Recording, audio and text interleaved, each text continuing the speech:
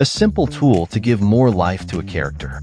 We create the first mask, which shows the limit up to where the effect can move. We switch the mask application to invisible mode so as not to cut the object. We name it after the description in the effect, boundary mask. Then we draw the second mask, which shows us the transition between the area affected by the effect and the area that will not move. The greater the distance between these two masks, the smoother the transition of the effect. We name it source mask. We duplicate this mask and name it destination mask. This mask is the controller that will move our object. We lock the first two masks. We apply the reshape effect to the object. It is a native After Effects effect.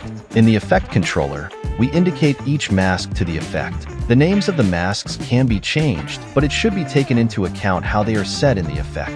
Afterward, we have the option to show how much the effect should influence the movement of the destination mask.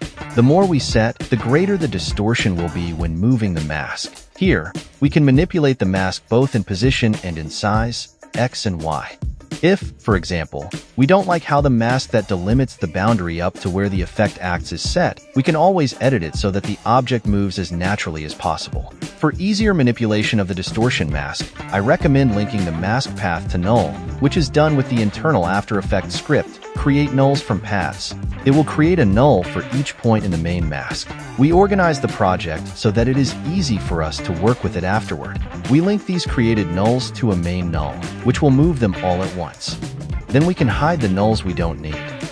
Of course, when rotating the object, our reshape effect will cause distortions, as null stays in place and distorts the object.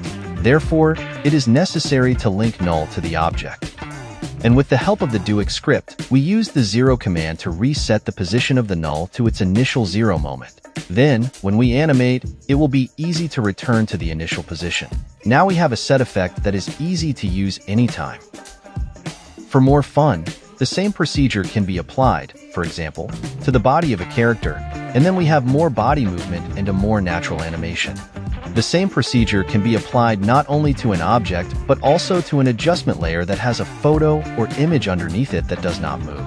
Practice this effect to become better specialists and to always find a quicker way to achieve a better result.